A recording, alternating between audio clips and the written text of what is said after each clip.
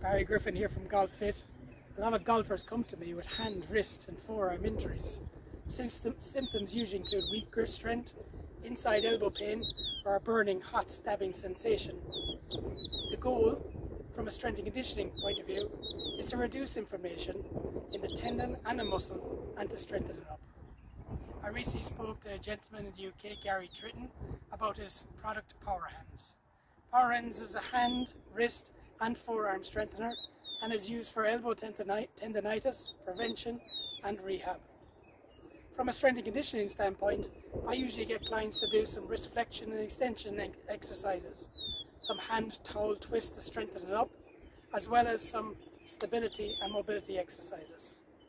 I also highly recommend Powerhands. It comes in 4 different resistance levels. You can do a number of different exercises with it. It's very convenient in that you can carry it around with you in your golf bag, in your pocket, or maybe just do some strengthening exercises watching television at home. You can definitely make it part of your daily routine.